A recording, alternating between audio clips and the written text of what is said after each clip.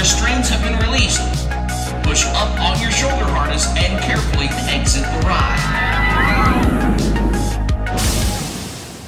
And our guest tonight, we are honored to have TJ Wilson, a Stampede British Commonwealth mid-heavyweight champion, two-time Stampede heavyweight champion, Stampede tag team champion twice, once with Bruce Hart, once with Juggy, amongst many, many other accomplishments, a WWE tag team champion. We are more than happy to welcome TJ Wilson. Welcome, TJ. Hey, guys. Hey, thanks a lot for having me. It's funny when you read those back. It's funny, like my 2 tag team title runs in Stampede are with Bruce and with Juggernaut. Like you'd think, obviously, Harry or Ted, but no. Yeah, and 2 very, very different workers. So when I was a team with Bruce, I actually replaced Teddy. They were a tag team first, and then I kind of take Teddy's spot. And I learned a lot during those matches because it'd be like myself and Bruce against like Dave Swift and Apocalypse, and dude, we might go like 25, 30 minutes, and so like yeah, it was a lot of on the fly training, and I'd be like I would do some kind of it'd be the heat on me, and I'd be kind of starting to like come and reach for the tag to Bruce, and Bruce would under his breath be like, not yet, and then like so it just like I would just be in that ring for felt like an hour, just like heat on me, and I'd be like, dude, we'd do something else. This was all like on the fly, like all improv, and I'm like crawling a tag to Bruce again, like not quite yet, a little bit more heat, like. It was a really good experience, and I got to wrestle a lot of guys in a little bit in a different style than normal. Like before, like if I'm teaming with Bruce, it's not gonna be the same as teaming with Teddy, where there's a lot of quick tags and we're both kind of doing a similar style. This is where I started to really learn how to like develop like my style and let it contrast with my teammate's style or my opponent's style being completely different. And how does that work out? And when you're 22 years old, you might think you know the answers, but you don't know them all, so you're figuring them out. And I learned a lot. I learned a lot in both of those tag teams, but it was funny reading it back because Harry and I won the PWA tag team titles, but not Stampede Wrestling. Just kind of interesting. Yeah, and it must force a really interesting ring IQ, because I've always maintained that I don't think there's a more naturally gifted athlete in wrestling than Teddy. Like everything Teddy did was effortless.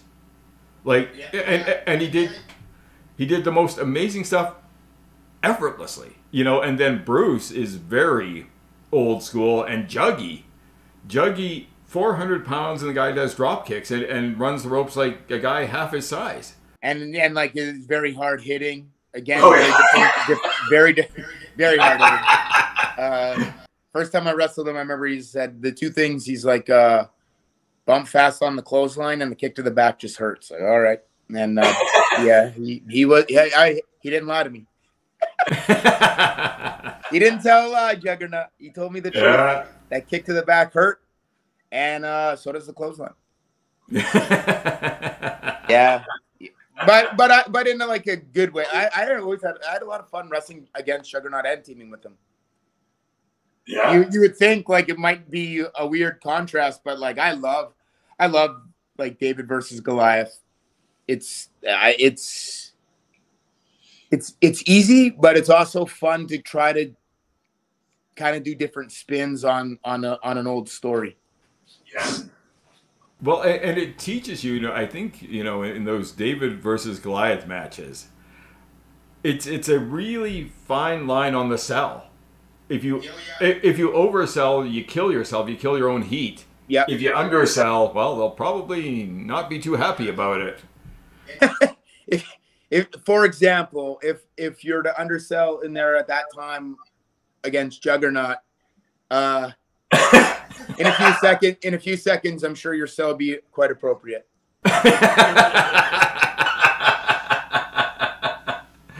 Absolutely. Going back, Ellen and I, we really shouldn't have done this, but we had a lot of fun working together.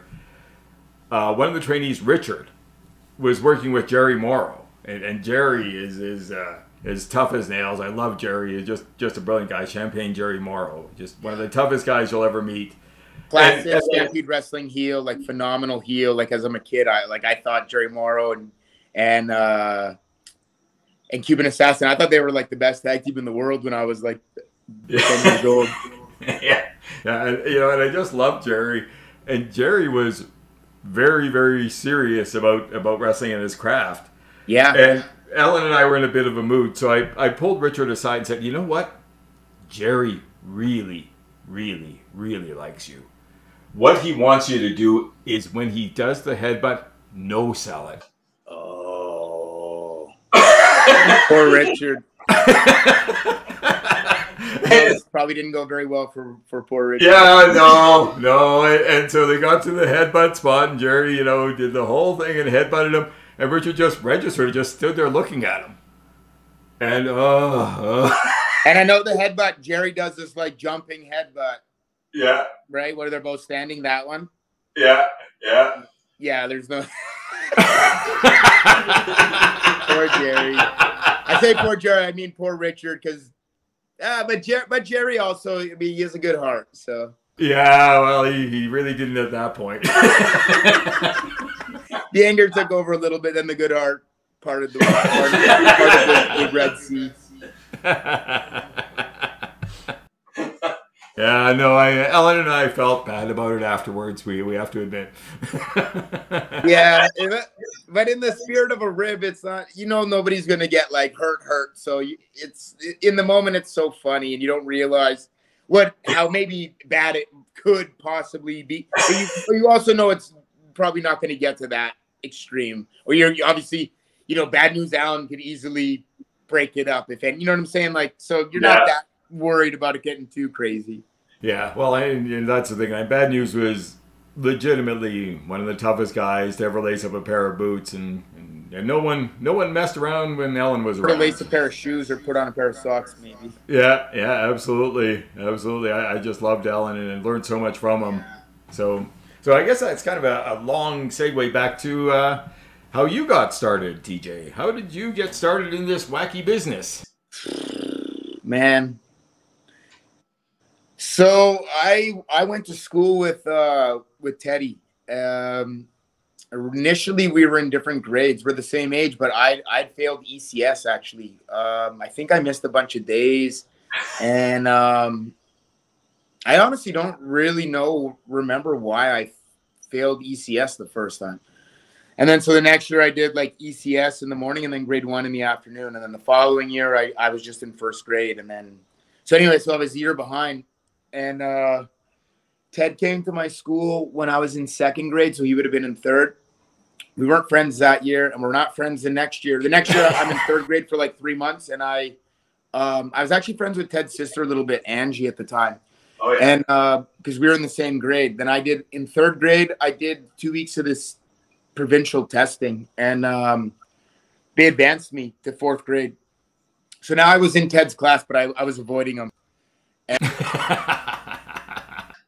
Because he was mouthy, but like so was I. But I knew he was a little bit more extreme than I was, and I just thought it was a bit of a clash. So I just didn't want to.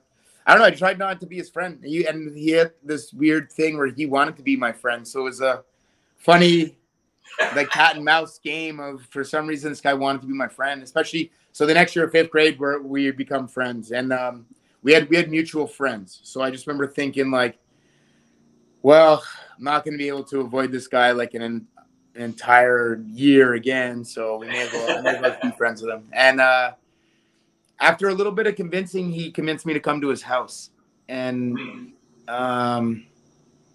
kept telling me he lived in a gym, and that if nothing else, I would at least go home with an ice cream cone, and because BJ's had the ice cream at the time. So I just remember finally giving in and saying, okay.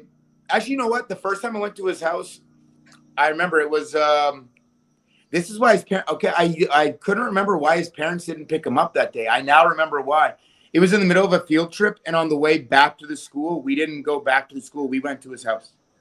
Which like you're not allowed to do. You were not supposed to do, especially, you're not allowed to leave the property until like the teachers get you back to the school, and you're not you're not the school's responsibility anymore.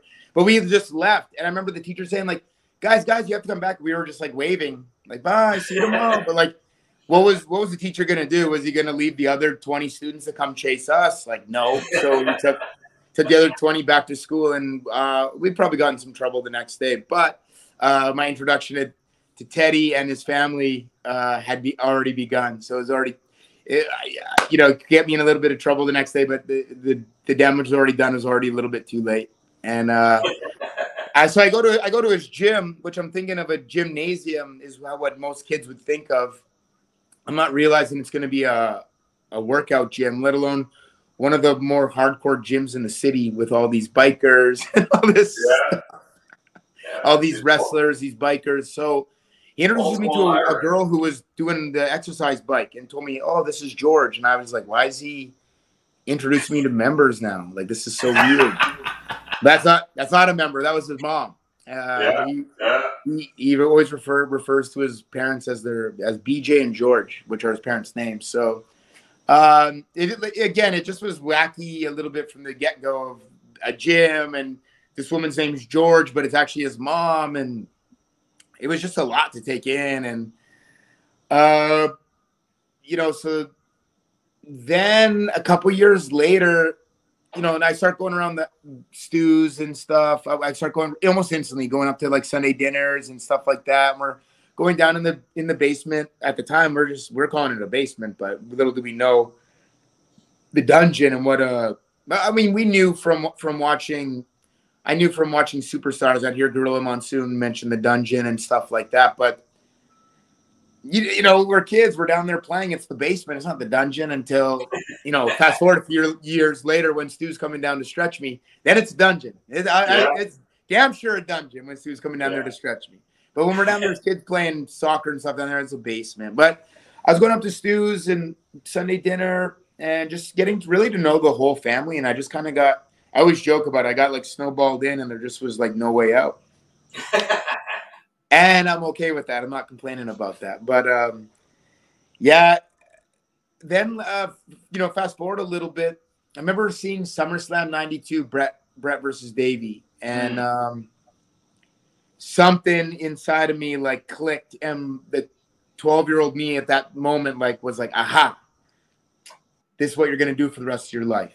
And sometimes I'd like to, pull up a chair and put my arm around him and talk to that 12-year-old and wonder, where did his confidence come from? Like there was no doubt about making it to WWE, and no doubt about this is what I was going to do for the rest of my life. No need for a B plan. This was it. And I don't know where that 12-year-old understood or had that kind of focus or confidence. It's like, look, when I think about it now, I'm almost 42. It's scary. It's scary to think about putting all my eggs in one basket. Like, it's scary, man. I don't know why that 12-year-old version of me had no problem doing that. But then was the question of how. Like, okay, cool, but now how though? How? Well, I knew I have to grow up and get older, and eventually I would get bigger. I thought it just happens because you get older. Your metabolism slows down as you get older, but you don't just naturally get bigger. You have to put in the work. So then Rockyford Rodeo was a show. It's a town, Rockyford, Alberta, and they have a rodeo for a weekend or something every summer. And Stu, long after Stampede had been sold and then restarted and then shut back down in the late 80s, Stu was still running these shows. Like, I remember there was a plaque from maybe like 98 or something in Stu's office that said like 25 years of Stu Hart and the Rockyford Rodeo. It was this plaque. And that was like 97 or 98. So, I mean, like these, even though Stampede stopped at the end of 89, like these shows kept happening. And so in 94, Ted and his sister came to my house. They wanted to borrow my video camera for Harry and Matt, Ted's brother Matt. And of course, Harry, we're going to have a match at Rockyford. Harry being 8 years old and Matt being 11. And So they came to my house to borrow my video camera. I had a video camera for whatever reason. My mom bought a video camera. So they wanted to borrow it to film this match. And then they wanted me to come. Then I just was like, no, I had a friend over, and I was like, no, I'm not going to go. I'm just going to stay here. And my friend was like, well, actually, I'm going to go home soon. Then I was like, oh, okay. So he's going to leave soon. I'm going to lend out my camera, and then I'm going to kind of be at home by myself. So sounds like going to this wrestling show is better than that by a lot. And I've been bitten by the bug, but almost like it kind of like I hadn't done any training or anything yet. So it was like I said, after I saw SummerSlam 92, I knew this is what I was going to do. But I just didn't know the how, and I didn't know the when. So I just figured, like, I'll just kind of, I guess, hang out till I'm 18, and then I'll train, and then I'll become a wrestler, obviously. So I was like, I was kind of in that mind frame of like, well, I guess I'm just like, I'm not 18 yet. I'm not even 16. So like, I can't go wrestle yet anyway. So I just remember being like, I was bit by it. I would watch Superstars all week long. I would record it, and all week long until the next week, I just would watch it on repeat over and over. Watching like Razor Ramon beat Dwayne Gill like 77 times in a week. You know, it is what it is. And so my friend's gonna leave, and I'm like, you know what? I'll go. I'll go with you. So Ted and I sat in the front row, and we watched Harry and Matthew have this match, and it was a minute long or something. But I just remember being like, first off, like super nervous for them, insanely proud of them, and just like absolutely inspired. Like Ted and I literally looked at each other and like said the exact same thing, like at the exact same time. It was like, next year we're going to be in there too. And it just was like, it was that same weird mindset of like, boom, this is it. That's all there is to it. This is it. And then we started we were doing amateur wrestling, but we would amateur wrestle on like Tuesdays and Thursdays at BJ's at this whole school year. But we would go there right after school. Our school would get out at like 2:30. We go to BJ's right after school. The amateur wrestling practice wasn't until like 6. We get to BJ's, it'd be like 3 in the afternoon. So for like 3 hours, we would film these matches of us, like, you know, we would wrestle on amateur pads, but all of our bumps and stuff would be on a big crash pad. And we used a little step ladder as like the top rope. And we would, you know, do drop kicks off this step ladder. And everything was like the easiest bump ever because we're laying on these crash pads. Little do we once in a while, you know, it'd be like, let's see what it feels like to take this suplex on the amateur mat, and like maybe go to do it, be like, next time, and then back to the crash pad. But yeah, and so it just kind of like, then I broke my wrist. Trying to remember, I don't know the exact, but June of 95, I broke my wrist, and Rockyford is in July, so I knew I didn't have quite enough time for my wrist to heal to be able to have this match. And I was like, oh my God, I ruined it. I broke my wrist doing a drop kick off the top rope, and we weren't supposed to be doing any moves off the top rope. So I mean, I'm sure everybody knows in the family that knew this story, but to this day, I've never quite just come out and say, hey, everybody, it actually was a drop kick off the top. It wasn't just a normal drop kick like I told you for the last 30 years, but that's what it was. It was a drop kick off the top rope, and we just said it was a drop kick, and I landed wrong. I landed wrong, but it was off the top. And I remember having to go in. They casted my arm, and I had to go in around my finals. That's the end of June. I had to go in for like an X-ray to see how the bone was healing. But instead of healing like straight on, it was healing like overlapping. And so my doctor was like, "Hey, do you wanna do it now, or do you want to come back later today?" And I was like, "What's that?" And she said, "We have to reset your wrist. It's not healing proper. It's not growing properly. We have to reset it." And I was like, "Well, does that mess up the healing time?" She's like, "Oh yeah, it's reset. It's back to 6 weeks again." And I was thinking, like, I'm already trying to get this thing off early as it is to try. Like, it's it's a Hail Mary for sure. I don't think we're having a match this summer. I'm not, but it's like, if I get this reset, it's for sure no. So I said, can I do it later on? And she said, yeah, no problem. I've never seen that doctor ever again. That was my family, like, physician. My sister still and my mom still see her. I have never seen her again. Sorry, Dr. Savoya. I couldn't have my wrist reset. So fast forward to like maybe a week before Rockyford that year. So like the first weekend of July, maybe. I remember Teddy shows up at my house and he said, hey, I've been trying to call you. And I didn't realize like my phone had accidentally been knocked off the hook. And like in those days, you know, phones aren't like they are now. It's a different, he couldn't get a hold of me. It just was a busy signal. So he said, hey, listen, we have to cut your cast off and we have to have this match tomorrow. So this is a Friday. He said tomorrow, Saturday morning at like 10, we have to show Ross Hart what we can do. He said, Harry and Matt have a match and you and I have a match. He's like, they said they're only picking one, so we have to go outdo those guys. So I was like, what? Like, okay, we're in like a weird competition with like our friends, you know, Ted's brother and Ted's cousin, my friends. Now we're in this competition with them. Like, this is my first taste of pro wrestling. Okay, got it. Little did I know what I was in for, but okay. Yeah. And I remember kudos to my mom. I don't know how I convinced her to cut the cast off early.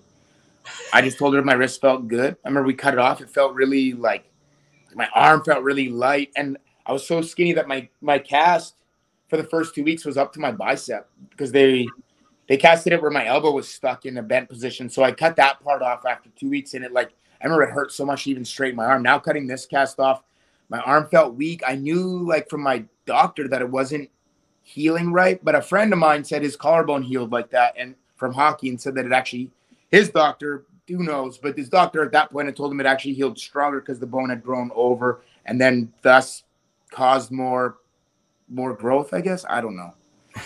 So I wanted to pretend that logic made a lot of sense. And so I was going to use it too, that it growing over like that was going to make my wrist even stronger. So, I mean, to be fair, I've never injured it again. So maybe it did. See, you were right. It's stronger than ever. But I remember cutting it off and then like wrapping it. And then Ted and I that night going and like, just, I would say creating a match, but we didn't create a match. We watched a bunch of matches and stole things we saw. Like, okay, Brett and Davey at SummerSlam did this. I remember we wrote it down on a piece of paper. Like, okay, let's put in this videotape, put in another videotape. Okay, we like that. All right. Eject, in, play, no, fast forward, no, rewind. Oh, there. Okay, yeah. Okay, let's go down and practice these things. Like, so we went down. We tried them out. Whatever. We don't want to kind of like. It's so funny. We don't want to show Matt and Harry our match. They don't want to show us their match. Anyway. I think Matt and Harry end up the next morning. They go first, and I think they said. I think Matt told us. He said, "Hey guys, Ross already said it's a tag match." So then, like, Ted, I remember we're a little bit older than Matt and Harry, and Ted's always been a little bit like, he's always been sly like that. And he was like, we shouldn't even do the match at all then. He's like, if it's a tag, why do we have to do this match? He's never been a morning person. So he's like, why do we have to do this match at 9 a.m. if we already know it's going to be a tag? Let's just do the tag. But Ross still wanted to see what we could do. We showed him our match. He said, that was a good job, but we're going to do a tag. Like, all right. So then for the next like week, we were up training at at Stu's, the ring. I'd say the dungeon, but the ring, it was July. The ring was set up outside. So we're out there.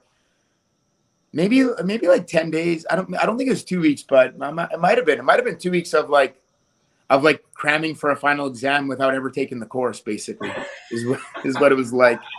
My whole career is all these like near misses. Like I almost didn't go to the Rockyford in '94. If I didn't go there, I wouldn't have been bit so hard by that bug that I have to do this one in '95. That I have to cut my cast off, or like breaking my wrist. Like that should have definitely taken me out of it, but I've been bit so bad by that last time that time I was there and not the year before that I had to be there this time. I didn't care what it took. So like a lot of my career has a lot of those where it's these near misses. Like it almost doesn't happen. It almost like magically like at the 11th hour get the okay and away we go. And this was another one of those exactly that. So then we're up at Stu's cramming for this match. And the matches, there's a version. I had a version of this match. There is one at Ted's parents have it somewhere, but I haven't seen it in a few years. But the match is like 3 minutes long. But but in the moment, man, I would just remember being so nervous and just being so scared and intimidated. Those 3 minutes felt like 2 hours. And the best part of my first match, I think, was on the ride home. The ride home, we're in the back of BJ had a van, and we all rode together in the van, and now we're all riding back. And we have the match on video camera, and we're all. It wasn't one of those video cameras, and it was just it was 1995. It was one of those video cameras that like had the thing pop out on the side, and you can watch the screen all together. Yeah. You had to like watch it through the eyepiece. Oh, so it'd be like I watch for 3 minutes, then I pass it to like, so we're all passing it around and watching the match. And when you watch it through that, it also has no color. It's like blue, like that blue tinge or whatever, black and white with some blue. And so anyway, we're passing around, we're watching this match. We're excited. Once we get back to BJ's, we can hook it up to the TV and we can watch it proper color and everything and think we're these giant stars and things like that. But in this moment, we're just watching in the camera. And I just remember Diana Hart being back there with me, and everybody was praising us, and Diana said, like, you guys did a great job. That match was like so good, blah, blah. Everyone was so super positive. But then, Diana's been in the wrestling business her entire life. So she wanted to, it's her instinct is to protect the wrestling business. So she kayfabed the whole thing. Oh my God, dude. So she says to me, she's like, hey, just so you know, like your guys' match was like that. Like you guys have been planning it at Stu's for the last like whatever week or whatever. She's like, just so you know, the other matches aren't like that, which that part's true. The other matches weren't up at Stu's going over their stuff. That part's true. But she said along the lines of like the other matches are like real. They just let us do hours like this because we're kids. So that way we can get around like it being too violent, or she worded it in a way that like sounded very like logical and smart. But I was thinking, I was in the locker room, I saw the other guys talking and stuff. I saw Ken Johnson talking to Steve Rivers. I understood what they were talking about. Sunset Flip, O'Connor. I understood these things. but 10 out of 10 for effort of keeping kayfabe. 10 out of 10. 100%. That was perfect. Starting out, TJ, what was the hardest thing for you to learn? Because you have a heck of a mind for the business. You really do. But what was the hardest thing? And that kind of light bulb moment when you go, oh, that's... Yeah, the first light bulb moment is in the van with Ross Hart, 100%. But in the beginning, everything's hard. Taking bumps, it hurts, especially in that dungeon. Triple hurts. Yeah, everything's hard at first. But the first, like, then you pick up little things like, okay, the bumps don't hurt as bad. Like, bumps never, it doesn't go away. The mat doesn't magically turn to my bed or a trampoline like some people may think. It never, but your body gets more callous. You get used to it. It's just like, if I go put myself in my seatbelt, put my seatbelt on and smash my car every day, on the third week, I'm sure it hurts a little bit less because your body's like, oh, here comes this idiot's putting us through this again. Here we go. And you like, you just get used to it. It doesn't get, I don't know that it gets easier. Your body's like, oh, here comes this thing again. But the first light bulb moment is 100%. I can remember it so clearly. I remember like driving down Sarcee Trail with Ross. We're going to an out of town show. Bruce is driving. Carl LeDuc or somebody is sitting in the front seat in the passenger seat. So Ross is in like that first back row, and I'm in the row behind him, so I'm able to like hang up front and kind of talk to Ross where he's sitting like diagonal in front of me. And it just like, I just remember being like, Ross, like I understand like a good guy does this and a bad guy, more or less does that. But like, how, like where, how does this? And I just remember in for whatever reason, I know Bruce had explained it so many times, but for some reason in that van, Ross explaining to me the psychology and like what these terms mean, like rather than just hearing like, oh, shine, like Ross explains to me what is shine. It's basically I'm educating the audience that who's the good guy. If this is the good guy, what are his strengths? He's a great wrestler. Cool, show it. Oh, he's a great brawler. Cool, show it. Okay, got it. Here's the heat. And Ross really like was very patient with me in that van ride. And, you know, we might have had like an hour and a half or 2 hour ride. So I guess you could look at it one way and say, well, what else is there to do to pass that time? But he didn't have to, you know, step by step break everything down for me to such detail that like I literally in that moment understood it. And like, obviously it's evolved and developed since, but it's the same psychology I use to this day is like what I learned from Ross in that car. I just apply other concepts to that foundation. It's like anything. It's like you can build the most beautiful house, and if you build it on swampland, in 2 years it's going to be sunken in the ground if you don't have the right foundation. So it's like anything. You need a proper foundation. And Bruce, I have to mention him also because he would teach it a lot, but it'd be more like with everybody in the dungeon. And this one time in the van, for whatever reason, Ross was able to get through to me, speak to me one-on-one, and it like, I mean, it was like a panel of stadium lights went off in my head. Like, got it. I finally understand this piece. And then you realize, oh my God, that piece is like a Jenga puzzle. It's not just one way. You can build that thing up so many different ways, and like, and that's what to me is some of the most fun of professional wrestling. Absolutely. And we'll take a quick break at this point, then we'll come back and we'll discuss exactly that, the psychology of putting a match together step by step with one of the masters of it, TJ Wilson. We'll be right back in a moment.